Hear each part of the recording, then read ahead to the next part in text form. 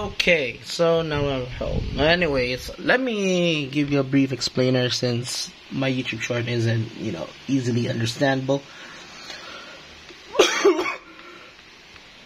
So on Christmas, my brother bought me a capture card. Like, okay, at least I can actually do live streams on YouTube or Twitch now. But here's the catch. He also bought me this thing. It is a Type-C to HDMI cable.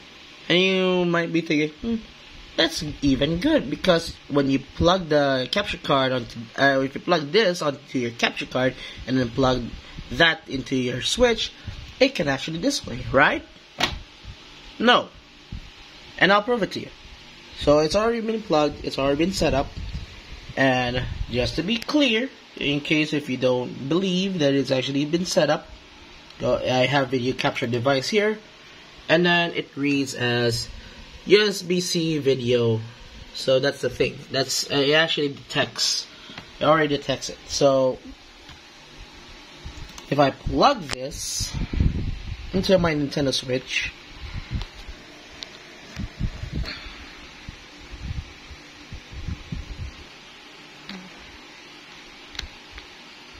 yeah, you see the problem? Also, I don't know why the video show, like the camera shows flickering. It's not flickering. It's not flickering. Like, for real, it's not flickering. I don't know. But anyways, you see the problem? It's not displaying.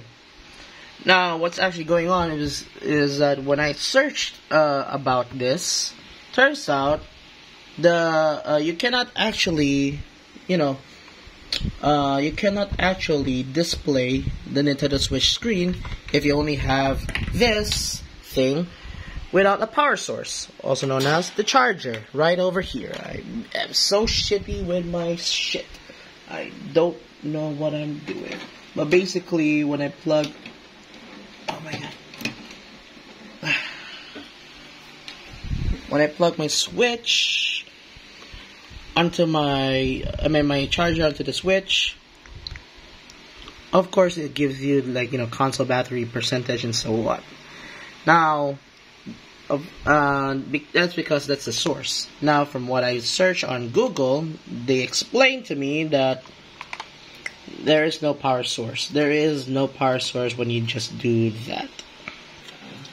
You can actually see this right here on the subreddit. Someone already mentioned it 6 years ago. So, short answer, multiple people have tried and it doesn't work. Yeah, it doesn't. This will work. So the Switch needs external power to go into TV mode, and not every adapter will work given the protocol the Switch used to transmit data through HDMI. So in short, having this plus this doesn't actually, feed the Switch's power. It doesn't do anything.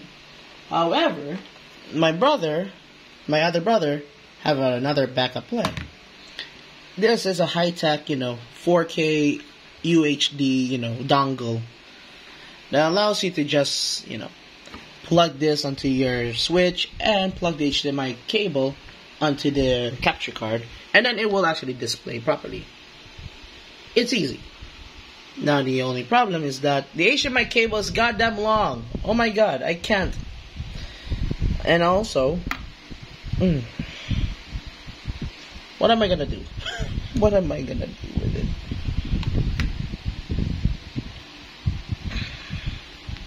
Oh, what if I can actually double big brain idea right here? I never thought of it. I just thought of it just now. So what if I plug this? This will be the power source. I hope this works. If it doesn't work, then yeah, let me give it a try. Yeah, it's not lighting up. So in short, it doesn't work. Damn it, I was hoping that it could work. So it needs to be plugged like HDMI to HDMI, hey?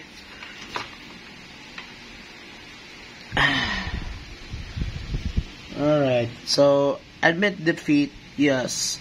Long story short, my brother, my eldest brother, bought me the wrong Christmas gift.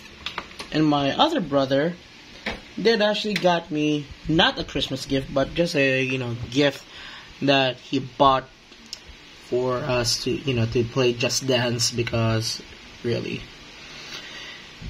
And this is by far way superior than the other one. So yeah. Alright. So I don't know what to do with this, by the way. I mean, I could sell it, but however, I don't think anyone would want to buy a Type-C to HDMI cable. Yeah. Anyways, I think that's pretty much it for this, for this shortcoming video. Thank you all for watching. That's pretty much the explanation of my YouTube Shorts. I can't do live stream properly using my new capture card. So for now, I can actually do that on SysDVR, which is requiring a modded switch.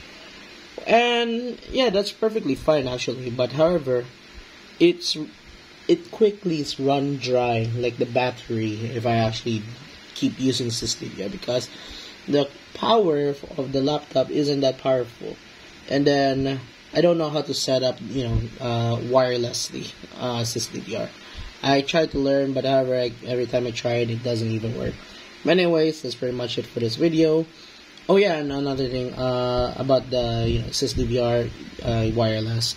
My internet shit, so it keeps on crash. It keeps on not actually booting up, not showing this display or something. So yeah, that's pretty much it for this video. Thank you all for watching, and I'll see you guys next time.